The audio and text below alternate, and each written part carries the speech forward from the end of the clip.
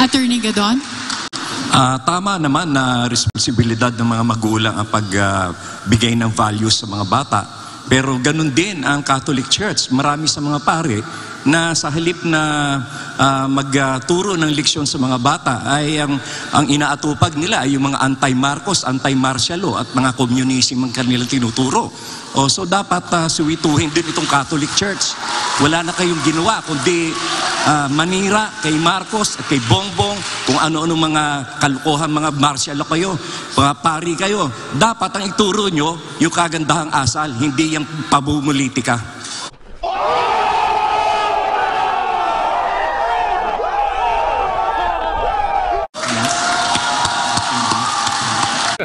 Hey, y'all, come look at this. Attorney Espiritu?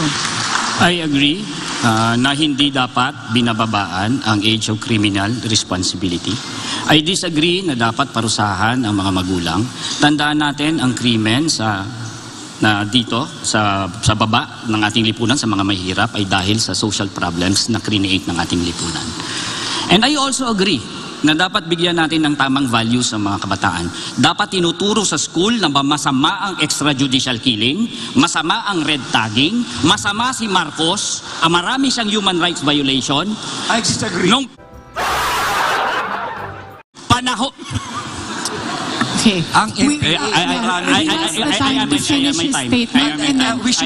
Gadon, it's still my time. It's still my time. It's still my time. It's still my time. We should not use this It's still my time. It's still my time. It's still my time. We'll go back to Attorney Espiritu first to finish his 20 seconds. It's still my time. Don't be rude.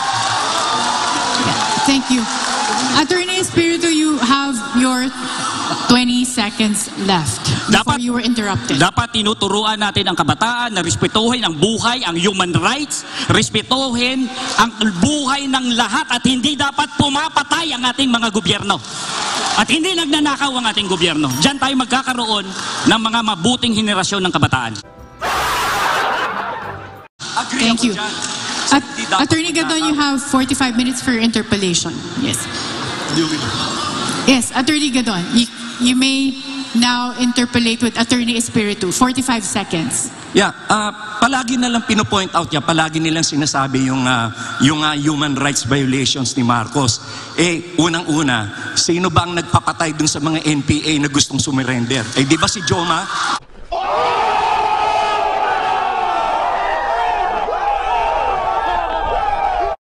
Bakit ninyo sisihin si Marcos?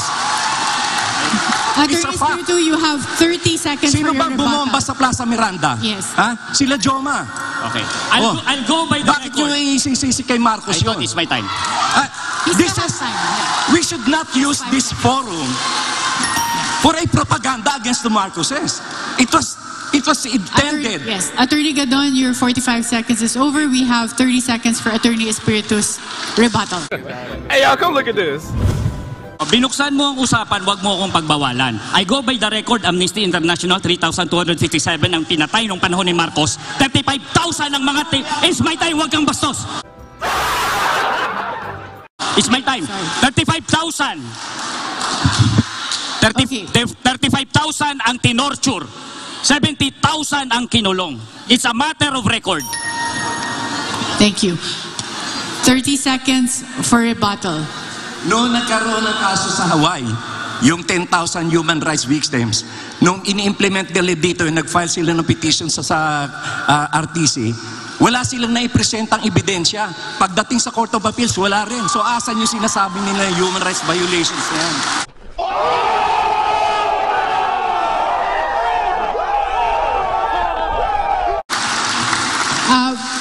Dismissed yung kaso. We have interpellation from Attorney Roque. That would be 45 seconds. Kung ano man ang nangyari sa nakaraan, inisa-isa ko po ang records. Wala pong kaso for human rights violation sa Amerika si Ferdinand Marcos Jr.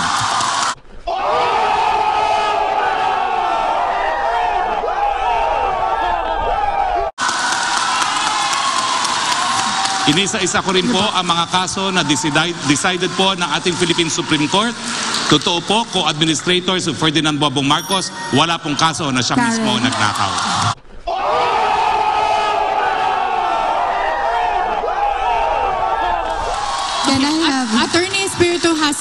seconds for a rebuttal, and we have a question again from Dr. Thank you.